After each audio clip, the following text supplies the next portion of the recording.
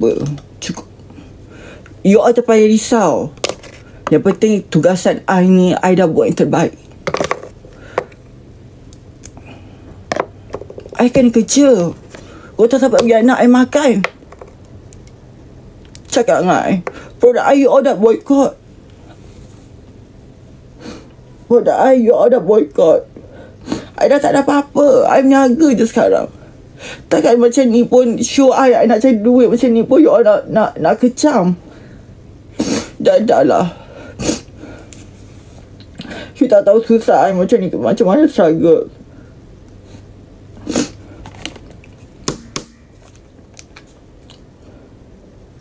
I tak sedih, cuma I sedih korang ni suka cakap macam-macam. Biarlah dengan kehidupan I. Dan ini pilihan I. Cukup. Sebab I tak nak duduk dalam penjara. Cukup. I tak cerita benda yang pas. Tapi tolong jangan hormati I punya life I sekarang. Cukup. Tak perlu you kata, oh inilah, itulah, inilah. Jangan.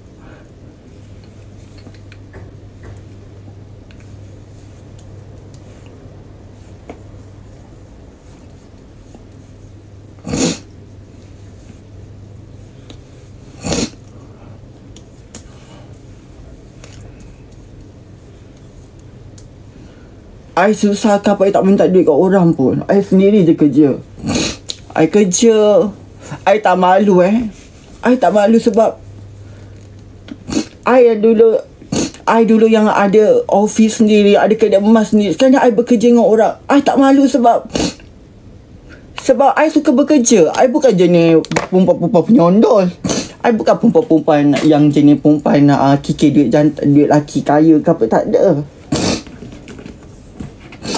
I ni ada I punya prinsip I. Setakat menari-menari okey lah kan. Show okey lah. Tapi you all boleh tengok, tapi tidak boleh dimiliki. Boleh tengok, tapi tak boleh dimiliki. Miliki tidak. Tidak sesama sekali. Macam ayat I katalah, I ni milik hak kerajaan. Bukan milik untuk, kan? Tepati ke apa ke, gitu.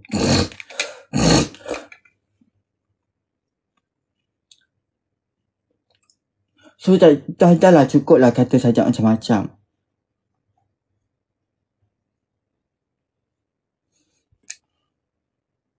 At least kalau korang kata macam, Sajat I nak jumpa you, jumpa kat tempat show. Kalau I ada show, jumpa je kat situ. Takkan you nak datang jumpa rumah I apa semua. At least ada tempat nak tengok show, dah senang. Hormati I sayang. I tak minta pun dipuji. Dah cukup-cukup lah. I dah tak ada apa-apa dah.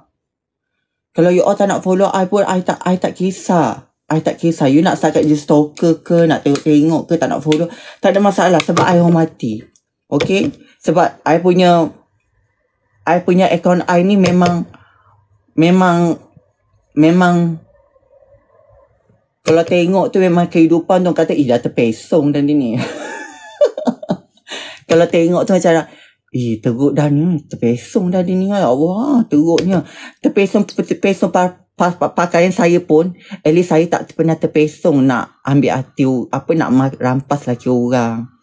Kan? Nak memontot laki orang ke, nak memontot budak ke, nak memontot jantan, tak ada tak ada. Banyak kat Malaysia tu tutup pura-pura songkok, manakala peliwat.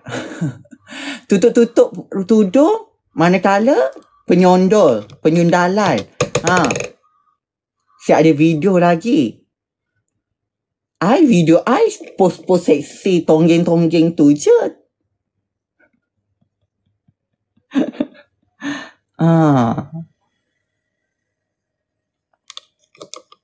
Dah lah yang I bukan I sedih. I sebab I nak cari duit ni, cari duit untuk anak I. You yang kata kesian ke anak ke tengok, you all tak ada di tempat I. You tak ada di tempat anak I. Tak perlu you rasa nak kesian. You tak perlu kesian. Sebab I susah pun tak ada nak minta duit kat you all. So, lainlah kalau I minta duit kat you all, and then tiba-tiba you kata, kita orang dah bagi duit, dah bantu Sajat, tiba-tiba Sajat buat kerja macam ni. Apa ni? Tak best lah Sajat. Kita orang nak bagi you duit setiap bulan tau. Yes, you boleh cakap macam tu. Tapi kalau I tak minta apa-apa, setakat like je, I minta you like je pun you orang nak berkira, tak payah. Tak pergi like pun tak apa. Tak tengok pun tak apa. Tak pernah. Saya hanya kongsi ni sebab untuk saya punya community. Tu je. Awak nak tengok cara baik, jangan disebabkan saya menari tu auto ujar saya jahat. Banyak benda yang baik saya buat tak pernah nampak, tapi benda tu yang awak nampak saya jahat. Itu tak bagus lah. That is not good.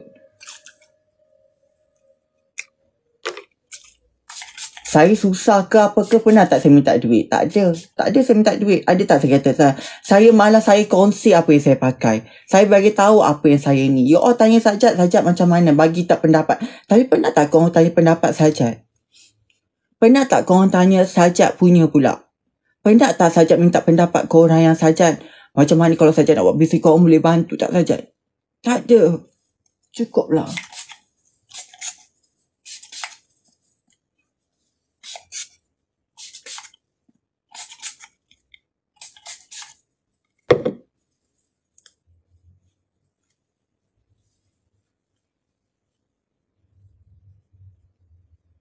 Dia tak minta duit pun. Apa tu? Semoga dia memulakan urusan Sajat.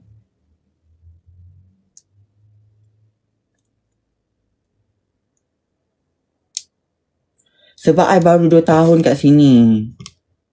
Sini kerja, orang buat kerja 2 kerja tau. I pun sekarang dah buat show. At least orang bayar I satu show 500 pun I dah happy dah ya. Siapa yang nak bagi satu show tu hanya keluar 2 lagu 500. 2 show dah dapat 1000. Siapa nak bagi? I bukannya buat kerja ni. I tunjuk kat public. Lah I ni. You carilah I ada tak kerja-kerja dekat website. Tak ada. Tak ada. I memang jadi diri I sendiri.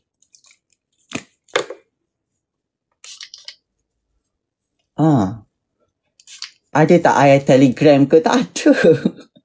Faham tak? Tak ada. You nak tengok show, sexy show ke apa ke? Nak tengok diri I show? Okay, jumpa je I kat sana, dah senang.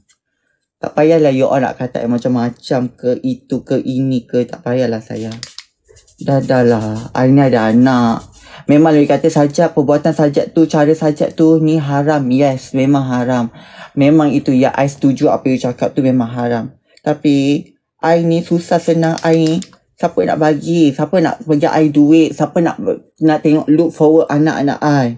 Siapa nak tolong diorang punya belah? Biarlah diorang tu, at least diorang setiap bulan tuition, sekolah. Faham tak? Sekolah, tuition, teratur.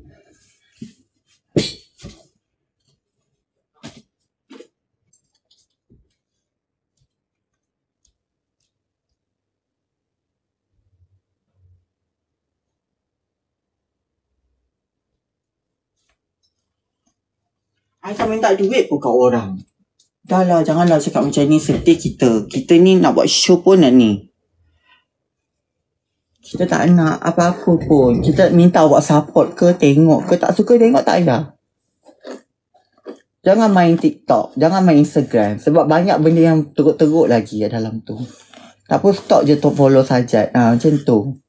Tak payah nak ujat-ujat lah. Itulah, inilah, kata itulah, macam-macam lah. Tak suka jangan tengok. Sajat pun tak pernah minta pun. Mainlah Sajat minta duit ke, korang bagi duit kat Sajat bulan ni nak pakai 1000 lagi boleh tak? Dah lah aku buat macam tu. Kan? Ni tak ada minta apa-apa pun.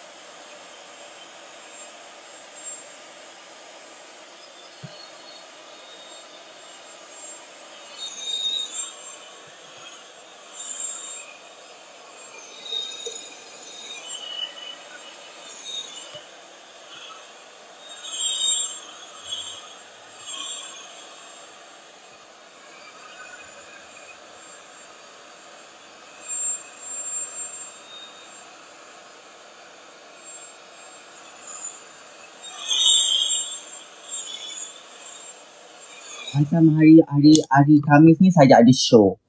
Dan Sajat akan upload juga video tu dekat ni. Sebab Sajat sekarang dah banyak follower daripada Aussie, my community. Faham tak? Tahun depan mungkin dah Sajat ingat Sajat nak masuk drag race RuPaul under apa tu? Under Australia punya, insyaAllah. Sekarang ni Sajat kenalah buat show dulu, polish, practice balik. Sebab I dah tinggalkan dunia show tu dah lama. Daripada I berhenti show I since umur I 28 tahun. 28 tahun I dah berhenti buat show, dah perform. Lepas tu I fokus business. Lepas tu fokus business, lepas tu I kena ni sampailah I lari pada luar negara, lari pada negara I sendiri. Sebab isu yang gender I. So, I tak nak cerita dah benda yang lepas. So, sekarang ni I dekat sini dah lah. You all. I ni nak cari duit. Memang I kena back to the basic. Kalau you all kata ini semuanya haram lah, itulah. Kalau Tuhan tu nak bakar banyak, I bakar lah. Tapi hati Tuhan tu tak boleh bakar sebab hati I baik. I ada jaga 2 anak.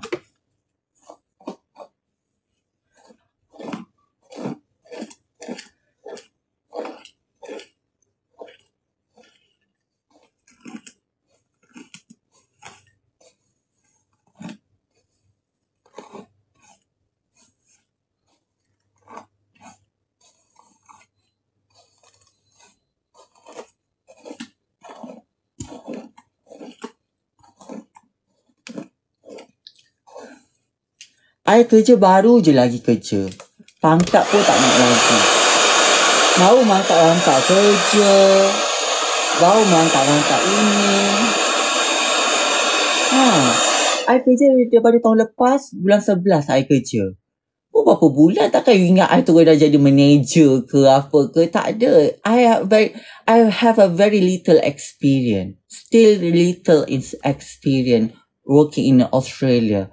So, maybe about like 3 years, 5 years when I've been in this industry, in this kata apa tu, dalam Sajat punya kerjaya Sajat, mungkinlah bawa I naik gaji ke apa ke. Kerja I macam, you faham tak? Untuk diri I, untuk anak I lagi.